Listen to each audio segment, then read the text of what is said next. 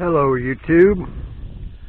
Just got this camera, so bear with me. I have no idea what I'm doing, but I wanted to put up a short video today showing the Pawpaw orchard and talk a couple, facts about pawpaws.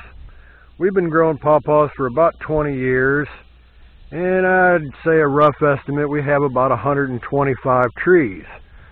Pawpaw is the largest native fruit to North America.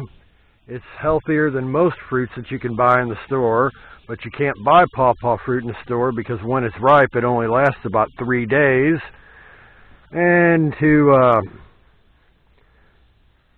sell them they would have to have a ton of waste, so it just doesn't happen. However, here in Zone 5 in mid-Missouri, you can grow as many pawpaws as you'd like.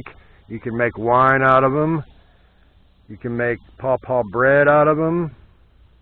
I like to just eat them fresh myself. We have several grafted varieties. I do my own grafting on them. As well as this is my seed orchard over here.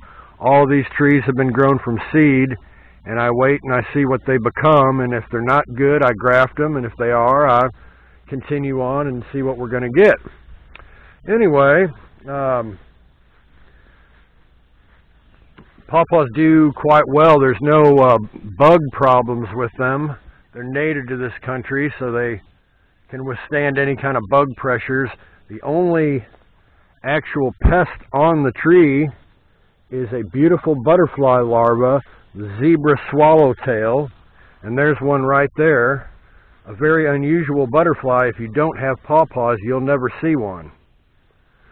Butterfly collectors may want to plant a couple of them just to be able to see such an animal. Anyway,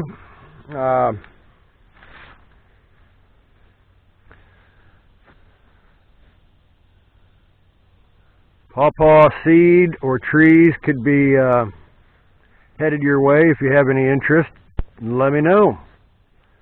Thank you.